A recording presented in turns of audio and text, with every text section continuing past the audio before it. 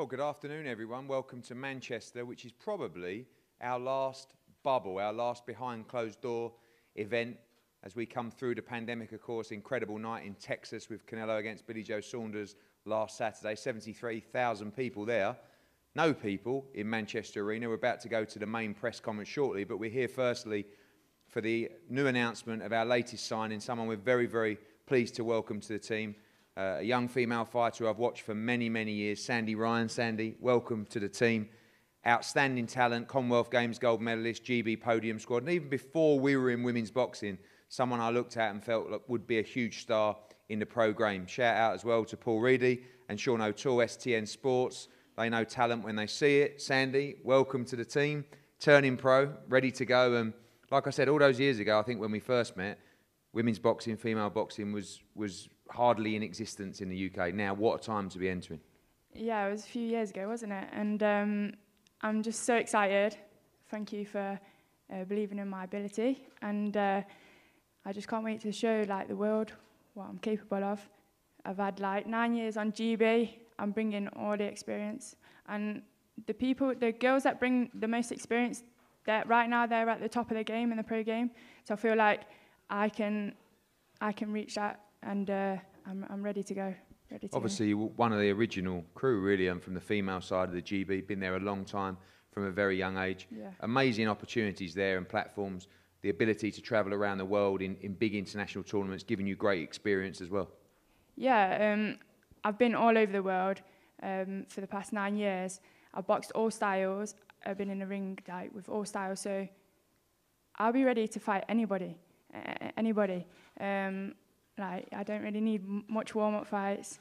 Just, put me in there. Obviously, starting off in the super lightweight division and a fantastic division as well. Chantel Cameron is a world champion there as well. You've got Callie Reese, you've got Mary McGee, you've got Christina Leonard too as well, who we're actually trying to get some kind of unification tournament together for those girls. The division below, of course, run by Katie Taylor. Yeah. Terry Harper, who I see moving up through the weight classes. Natasha Jonas, who I think can fight anywhere between 130 and 140. And even as you go up through the divisions, which I guess is inevitable over the next few years, the likes of even Clarissa Shields up, at 154, etc. But so many fighters now, and so many household names that could be opponents of yours over the next few years. Yeah, there's so many fights that can be made. And I'm floating around the weights that are big fights. So, bring it on. I'm ready to bring it to the pro game. How's that been for you to watch that development of women's boxing? Of course, led by Katie Taylor, but the other names I mentioned, so many great fighters. Savannah Marshall, who was obviously a teammate of yours as well at the GB squad, must have been at times sitting there in the GB squad going, I can do this, I can be a part of this, and you couldn't have come along at a better time. Yeah, so many times. I've watched them throughout the years, and as I've been training throughout the GB, thinking my time's going to come, and I believe this is the best time. The platform's there, and I want to make it even bigger, and I believe I can with my ability. Obviously, very well known around Derby. We talk about the potential for you there. It hasn't been a city over the years that has produced endless talent and endless draws in boxing. Of course, your brother had a great run as well in some big title fights as well, but a big opportunity for you in that city to bring World Championship boxing to Derby. Yeah, Derby's great. They support their own, and I've got a lot of Derby support behind me. So, if you want to make that fight at Pride Park, I'm sure we can fill that.